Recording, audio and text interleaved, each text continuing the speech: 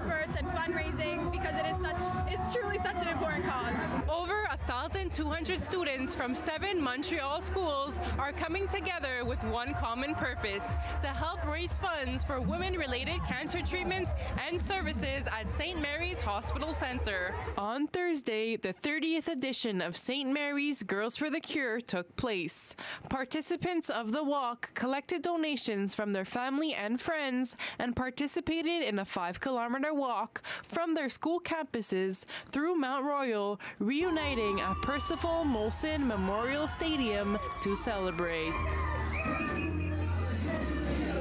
It's an opportunity for us to be in front of the girls in their school environment as well, with testimonials, with exchanging about preventative reasons, different kinds of decisions in their lives that help them live the healthiest, strongest life they can going forward. For students like Sasha Dimock, participating in events like this hold significant meaning. It's important for me specifically because my grandmother actually passed away from breast cancer this summer, and so it's very fun to raise money and be here in her honor. I think it's important because it does raise awareness, and it also gives us incentives to fundraise, all just to be able to gather together as so many different schools and celebrate the difference we made.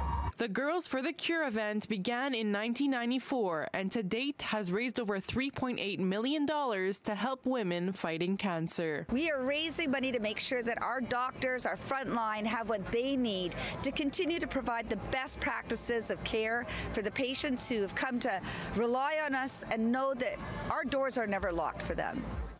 I will remember you. Will you remember me?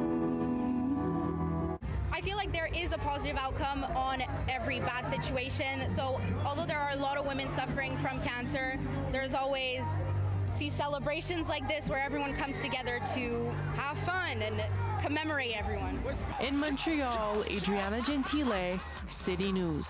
Don't stop jumping!